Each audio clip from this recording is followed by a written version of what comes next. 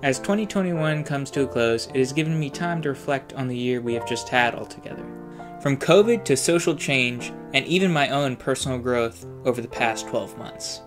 I mean, I currently have 3 YouTube channels.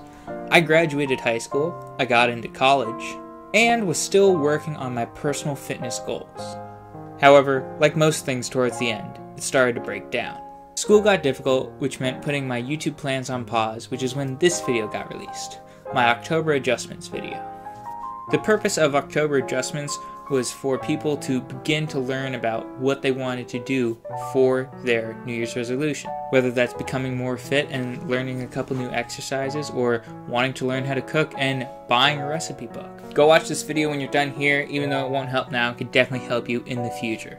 Anyways, after the school year finished, I found myself lying on the couch in a pretty catatonic state, completely questioning how the year was almost coming to an end. Until Better Ideas released a video on New Year's resolutions. I'll link the video down below, but the 3 main tips that Joey gave during that video was, number 1, focus on one thing at a time.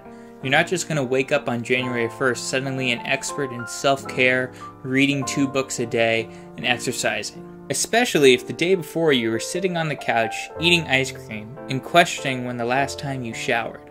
The point is, pick one thing to focus on and improve at a time.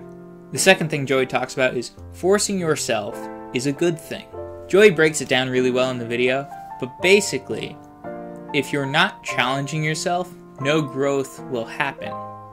And the third tip he says is make it an enjoyable process. The point is to not torture yourself with change and try to make it a wonderful experience.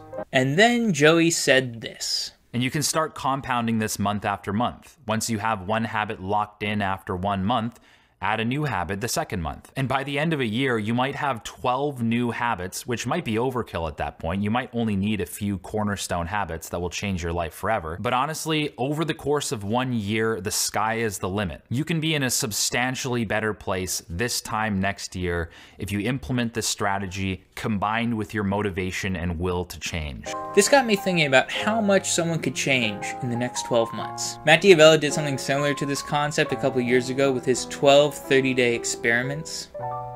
And I figured if he could do it, why can't anybody else? So, I ran to my laptop and started writing out a bunch of things I've always wanted to try for 2022. I started off with the basics like reading more and eating more veggies, then turned them into actionable challenges like reading at least 15 minutes a day, or moving towards a more plant-based diet. I only have about 8 challenges as of right now, so please comment down below any ideas you have in this video or any of the following videos on this series. Maybe it's a habit that you've always been wanting to build or something that you've always wanted to try.